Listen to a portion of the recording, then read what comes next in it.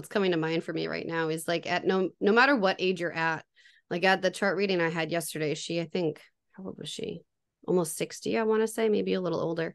And she was talking about how she felt she missed the boat and it was too late for her. And you're mentioning it now. And this whole time I'm thinking what's so funny is I naturally have that thought all the time. And I'm only 34 because a lot of my mentors were millionaires in their 20s.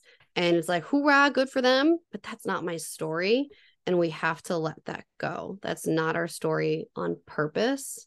Yeah. And it's part of our path.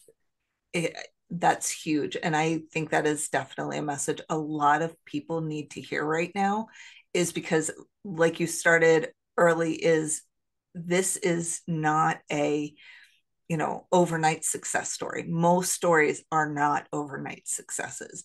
They failed, 100,000 times sometimes before that one time that just launched. And we don't see that. We don't get to see that part of their story. And they may talk to it, but we get 5-minute clips. So we really don't understand the amount of blood, sweat, and tears and getting up, falling down, getting up and trying again. And it doesn't matter what age that we are. And because we see this around us, it's so easy to have that comparison game. What I like about what you said about, the human design chart being unique, it's remembering that exact thing is we're unique and our path is going to be our path. You really can't compare because each is so very, very different.